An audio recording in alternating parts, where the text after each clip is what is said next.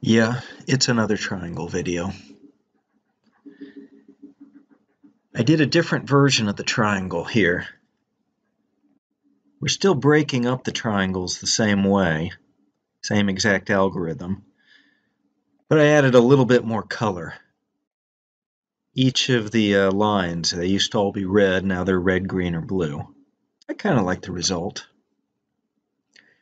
I really only ran into two interesting issues when I was working on this. Before I go too far, notice this nice sharp corner. I said something incorrect in my last video. I said that was a butt joint. It's line join, not what I said before, and you have three choices. You have bevel, round, or miter. Miter gives you that sharp point, and that's the default. So just a correction from our last video. So I only did the outside of these lines. I didn't do anything inside. You might wonder why. Well, I ran into a small problem while I was working on that, and it's not that I couldn't overcome it. It's just a little bit more effort than I wanted. And why don't I show you? I made a sample here just to show off, and you know what? I'm going to use the debugger to slow things down. Again, this is Chrome, but other tools are very similar. So let's go to my sources.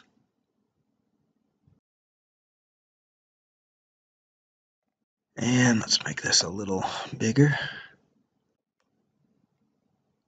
When you hit Draw Simplest, it runs the code here under Draw Simplest. So I'm just going to say a breakpoint there just so I can slow it down. And the same thing with the other two buttons.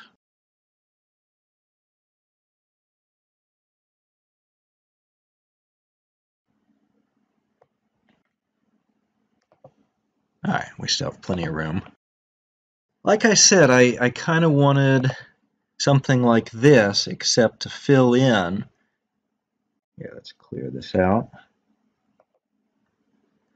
Every time, instead of just drawing lines, we would fill in parts of it with a specific color. And what would that look like? So I made 3 samples here. Here's the simplest thing, that if I didn't do anything differently, if I just took the old code and drew it exactly the same, except instead of being shades of red, it was different colors. So let's say Draw Simplest. So we're going to start by drawing the outside of the triangle. Then we split the triangle, so we have a new line. Then this triangle on the left is too small. Again, this is all blown up just for effect, just so you can see it. But we're going to say that this one was too small, so we want to fill it in. You notice what it did there. It's kind of overwrote these other lines, and it looks a little bit strange. Now, again, this is blown up. You would notice something strange if it was smaller. If nothing else, you'd notice that some lines were thicker than others. Now what? Now we look at this other triangle, and it's not too small. So we're going to break it into half. Simple enough. Now let's start filling in the sides. One more. So now this is just completely gone. Some of the lines got thinner, and some of them just disappeared completely. In fact, I think as we added more triangles, basically only the exterior walls would still be here. So we still wouldn't have 2 sets of colors. We would have just had the inside instead of the outside. So is there an alternative? Well, it seems to me that maybe we could be just a little bit smart. Maybe when I first drew this line here, in fact, let's do that again. At that point, I already knew, in fact, if you remember from the last lesson, we first record all 4 of these points, and we push these 2 new triangles onto our list. Then the last thing we do after we have all these points is draw this line. Now, If you remember the last video, we also had a function called toSmall. So before we draw this line, we could ask, is this triangle too small? Is this triangle too small? If it's too small, we would immediately fill it in. That would be one way. So you could fill it in just before you drew the line instead of just after. So that's what this reorder is. We're going to try something just slightly smarter. In fact, all the code is here, so it starts out the same, but here we fill the triangle, then draw the line. Where here we draw the line and then fill the triangle. If you look, those are exactly the same lines. I just swapped them. And then the same thing here. I drew a line and I just moved that down to the bottom. So let's see what this actually looks like as we try to run it. So draw reorder.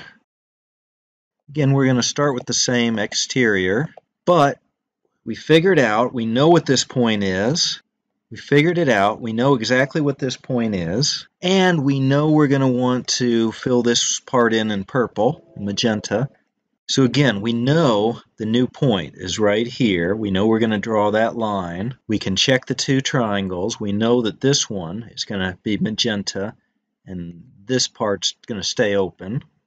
So why not draw the magenta triangle right now? Step over. There it is. And there's our line. So it's an improvement. It clipped a little bit of this, but the blue line is good.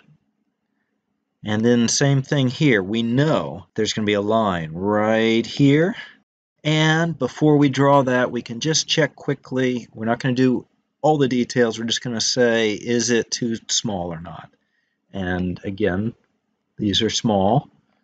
So I'm going to draw, and then draw, and then draw. And that's definitely an improvement. In fact, again, this thing is bigger than the real thing would be, but still, you would probably notice that the lines, some of them were thinner than others, especially those very thin lines. If it's only 1 pixel thick, if you try to cut that in half, you're just going to have something that just doesn't quite look right. These effects are interesting, but they'd probably disappear when we got smaller. So the question is, can we do even better? Well, of course we can, but what would that look like? How about draw best? So we start the same way with this initial triangle. Then the next step, we do the split. So this would have all been done, these 3 lines in one step, then a slight pause, then the split. Slight pause. Then we would fill this triangle. Only now it's a little bit more complicated because we have these draw line commands too, not just the fill triangles. And some of these will look familiar. They actually got copied from another place or copied with some very small changes. So let's try it. Fill triangle, we get the slightly weird effects and the thinner lines.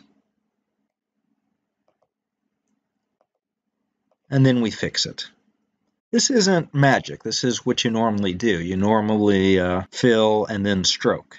The only problem is you have all these extra lines and you'd have to remember those somewhere, and that's what I didn't want to add to the program. It was just a little extra effort. Okay, let's try that one again. So again, there'd be a pause right now because we just drew a triangle. Then we'll do the do one step. Another line, no problem. And then the same thing with this fill. After we do the fill, we're going to draw a bunch of lines, just to make it full size again and easy enough to see. And then finally, again, another pause, up to a second if you put it on slow, and the same exact trick.